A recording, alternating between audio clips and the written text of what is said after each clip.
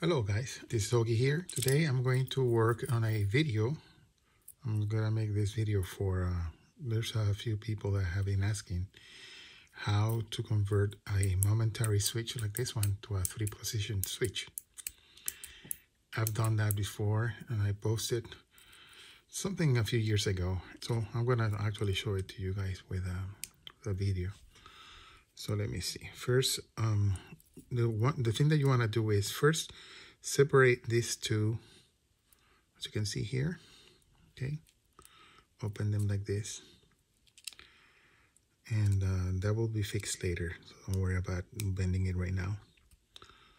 Okay, so open that, and you get this out. Okay, you will notice how this thing works. It's pretty simple. There is a spring here, as you can see here. See that spring that pushes this lever here, little lever here. See if I can show it to you closer. This is the lever, and the difference between this one and a regular switch is that this lever has an extra, see that extra bend there.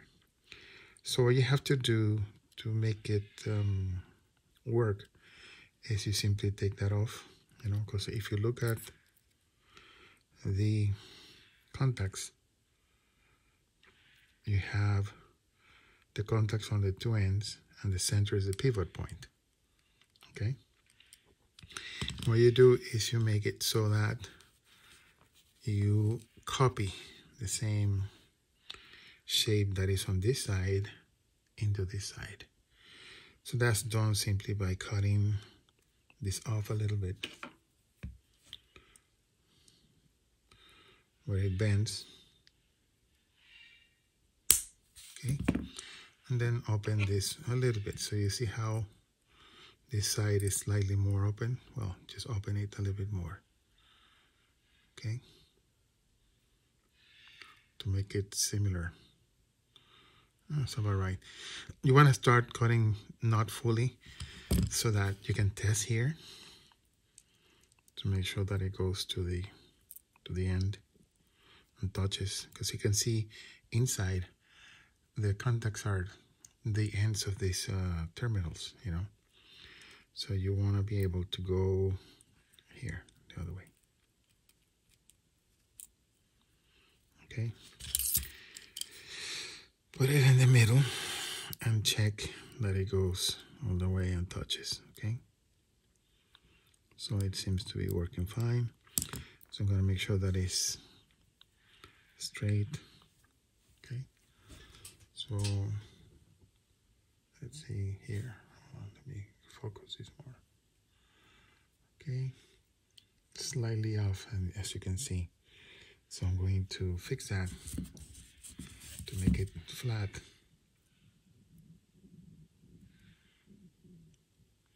So you have a good contact. I'm shaving a little bit off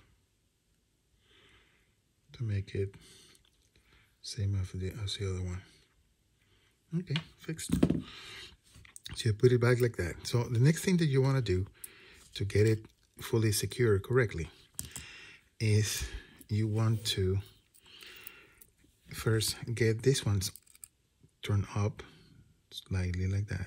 Okay, see how the little ones. Okay, and why you want to do that is because what you want to do is once they are straight, you can put this other back in the shape that they're supposed to be like.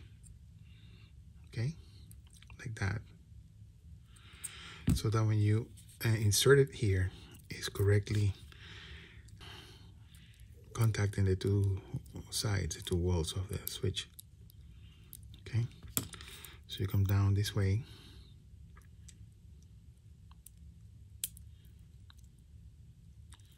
Make sure this one is flat. Okay.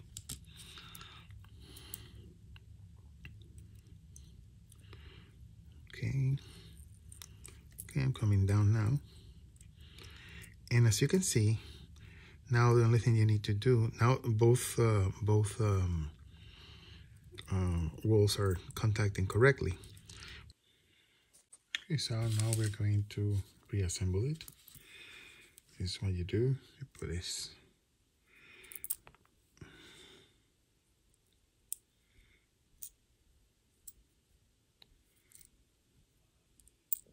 Okay, there it is.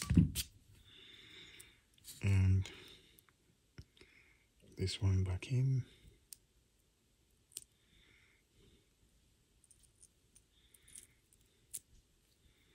Okay. And now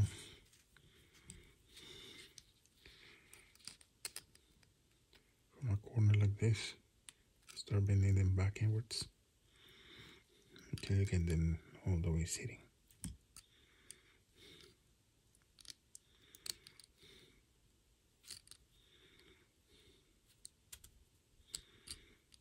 Okay.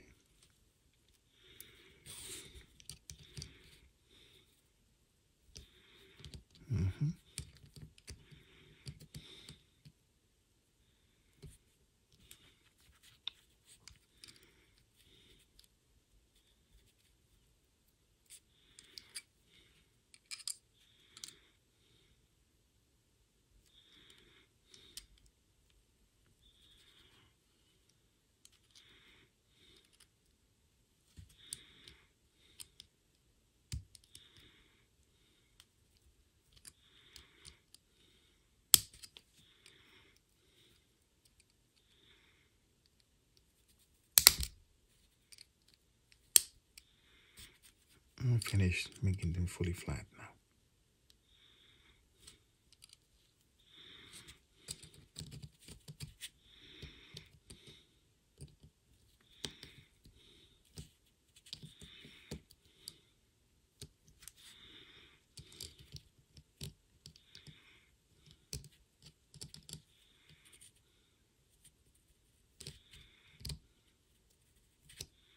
Okay, now you have a full 3-position switch.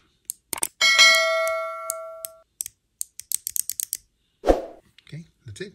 Hope you guys enjoy this.